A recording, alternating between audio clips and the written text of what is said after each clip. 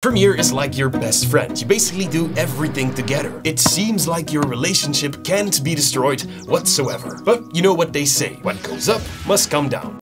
Premiere sometimes randomly hates us and we just can't figure out why. Good thing I have 5 examples of Premiere making it hard on us and of course how to fix it. Number 1. A masking bug that makes masking impossible. Ever since the 24.2 update, masking just got so much harder. Back in the older versions, you could easily create a curved mask by clicking in the program monitor and dragging. Now if you update Premiere, you can't. You can only draw in straight lines. No curves. Oh, unless you click the last point and then one of the 2 levers will show up. It's kind of a gamble which one. You also can't move around individual points anymore for some reason. Now when your mask is closed, you can try and adjust the mask, but then the levers will appear randomly again and you just can't control it. Masking just became impossible. Let's just hope they will fix this in 24.3. Anyway, for now, until they fix this, you gotta roll back to a previous update, or you can just use After Effects, which is a bazillion times easier. To do that, right-click your clips in Premiere and choose Replace with After Effects Composition. This will open up your clips in After Effects and allow you to create much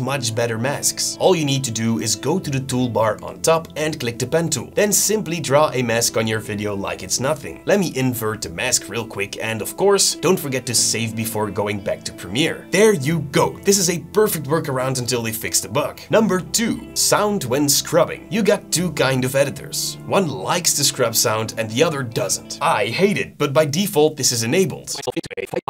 Let me show you how to get rid of it. Go to the Edit menu on top and find Preferences. Then click on Audio. Now in this panel, unselect Play Audio while scrubbing. Now your timeline will be silent unless you press the play button. Number 3. Premiere has a very slow playback sometimes. That's because some codecs are very hard to read. Now luckily they have a built-in feature called proxies. I already mentioned this in another video, but I still see so many comments of people asking what they actually do. Let me explain. This video file is written in a codec that's hard to read for Premiere, which makes editing unpleasant. A proxy will replace that file with a lower quality, easier to read codec. That will make editing so much smoother. Now at the end, when you're exporting, Premiere will use the original file so that you don't lose any quality. Now to create proxies, right-click the file in the project window, then go to Proxies and Create Proxies. In this window, set it to QuickTime. You can also lower the resolution if needed. Then click on OK and let Media Encoder do its thing. There you go. Smooth playback for everyone. Number 4. Making animations in Premiere. This can be painful because one wrong action can cause Premiere to crash.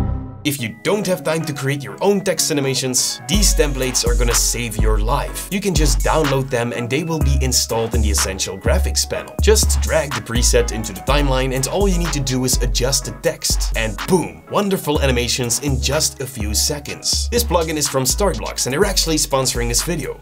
Thank you. Now, besides these templates, you can also download over 1 million HD and 4K resolution assets, from images to music and sound effects and so much more for just one predictable subscription cost. You never have to pay an expensive price per clip ever again. If you want to level up your videos and work so much faster at the same time, I highly encourage you again to choose from thousands pre-made professional templates for Premiere, After Effects, Apple Motion and DaVinci Resolve. These will help you create professional looking videos so much faster. Everything you download with Storyblocks is 100% royalty free, so no need to worry about copyright or anything. Now, Storyblocks has a little present for you guys, literally only for the Premiere Basics audience. You will get 3 additional months for free if you sign up with the annual individual license plan. Just go to storyblocks.com/Premiere Basics to take advantage of this exclusive offer. It's only available till the end of May 2024. So you gotta be fast. Click the link down below to check out Storyblocks. And now number 5. This one is actually good news. We all know this feature called Selection Follows Playhead. This feature will automatically select the clips when you're moving through the timeline. Yeah, I hate this, and I know a lot of you guys hate it too. Good thing you can easily disable it by going to the sequence menu on top and disabling it like that. As you can see, I've set a shortcut to disable this faster. That is because in previous versions, Premiere had a bug that would automatically enable this every time you opened up Lumetri. But luckily, that's fixed now. You only gotta give up masking. Actually, I still have 2 more bonus tricks for you guys. Number 6. You know the program monitor? You can't really zoom in with your mouse and keyboard. You gotta use this annoying drop-down menu. Please let us use the scroll wheel, Adobe. It would be so useful. However, there's actually a fix for this. First, go to the Edit menu on top and go to Keyboard Shortcuts. Then in this window, you can bind shortcuts to your keyboard. In the search bar, type in Zoom. Then scroll down until you find the program monitor, and here you can see the zoom in and zoom out. Click on the empty space and bind a key to the zoom in. I use the key 1 for that. For zooming out, I'm using 2. Now to set the program monitor to fit the screen, I use number 3. This makes zooming in and out so much easier. Number 7. When you're creating a scale animation from 0 to 100 using the transform effect, there's no problem. But once you enable motion blur, you'll get this issue where the first frame is glitching out. This bug has been in Premiere for years. Until they resolve this issue,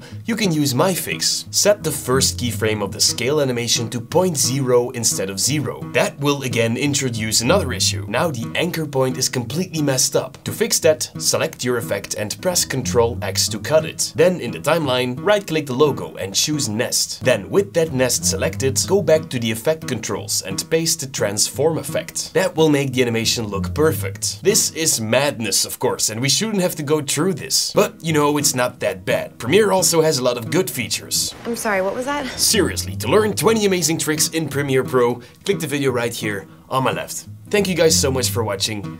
Stay creative.